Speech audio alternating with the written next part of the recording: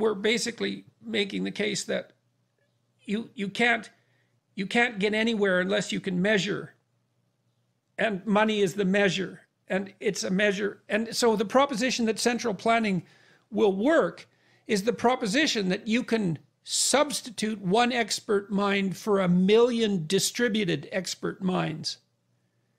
And that's just not the case. It's obviously not the case, because each person is going to have knowledge that pertains to their locality that isn't accessible, and that's another element of specialization, that isn't accessible to everyone.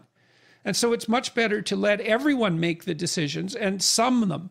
And so we have this free market society isn't a mechanism to allow property holders to exploit others, let's say. It's a mechanism that the entire human race uses to calculate the comparative value of everything. Right. And it makes thought possible. And Mies does point that out when he talks about arithmetic, is that it enables us to do arithmetic. Mm-hmm. And we can decide, is it worth it?